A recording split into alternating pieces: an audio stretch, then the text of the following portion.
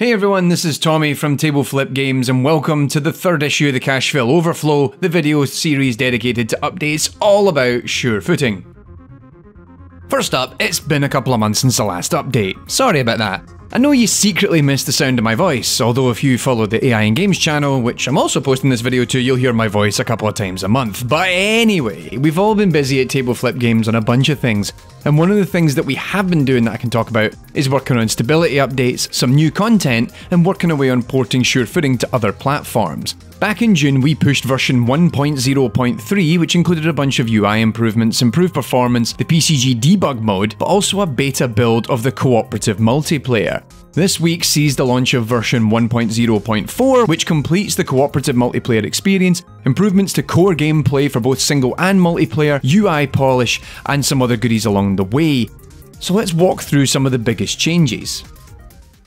Alrighty, first up, let's talk about multiplayer. Multiplayer has had a bunch of TLC in the last couple of months, with the versus multiplayer getting a bunch of balance tweaks and improvements, plus the HUD has also been improved to make it a little clearer for identifying which UIs for which player, as well as a ping feature that lets you quickly check where you are in the game if you get all confused. But on top of all that stuff, we also added in the new cooperative multiplayer. In the last update, we pushed out the first mode in beta, the cooperative survival mode, in which you have to make sure you stick together and run as far as you can while Dave is hot on your tail. We've since improved the UI for this mode so you can see your active score multiplier, as well as add in a new revival feature, where if one of your team dies and you survive long enough, a gold crate will appear that, when smashed, will respawn one of your deleted teammates.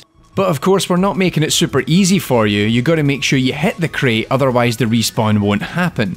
Or you could just ignore it if you're not a team player or just want to round up your friend next to you. Also in this build, we've added another co-op mode where you have to collect coins, or MIPs as we call them, and we have set you a target to collect in the time that you have left. In addition to this, we've added online leaderboards for 2, 3 and 4 player co-op in both distance survival and MIP target collection. That way you can see how well you stack up against other players all across the world. And while we've just launched this, we're still looking to improve overall balance and any bugs that crop up, so if you do find any weird things that you experience, please do tell us over in the developer forums on the likes of itch.io and Steam. But hey, just because the multiplayer was getting a lot of love doesn't mean single player misses out. First up, the single player UI gets a little bit of love. We tidied up the HUD a little bit, polished the power up charge bars, but also added in a new Quickstart mode in survival. If you've played survival already, the game will remember what power-ups you used the last time around. Next time you go in, all you have to do is use the Quick Start option on character select to boot up with that chosen power-up loadout. Ideal if you have a particular loadout you like, but want to change character or skin. Oh hey, we also added controller rumble support because it's 2005 and we figured that might be cool for some folk. Last but not least, we tidied up a bunch of bugs that cropped up in the last build that slipped past us. This includes fixing the sprint control on gamepads, as well as improving the left stick controls, which were super weird and messed up. Plus that loading icon was broken too, and I know Matt spent like, I don't know, 45 minutes making that loading icon, and while I fixed it now, I know he was secretly upset about it and really resented me for breaking it in the first place. We're still tidying up some background systems to run more smoothly, which is proving handy for porting to other platforms, but we're still adding in new content over the coming months towards the end of the year. While we're still polishing the co-op multiplayer, we're still going to be adding in 2 new multiplayer modes before the end of the year, but in addition to this, we're pushing new single player content with new challenge modes that will include big MIP bonuses and even some exclusive skins very soon. I'm looking forward to getting it out there. I mean, I'm working real hard on it just now, and I just kind of want a sense of gratification, you know?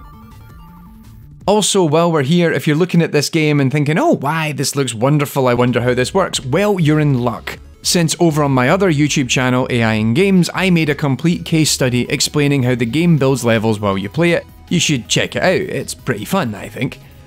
Alright, I'm gonna get back to work. You head on over to Steam right now, go and download the update, or buy the game if you haven't, go on, you know you wanna. Keep running, and we'll see you in the next update real soon.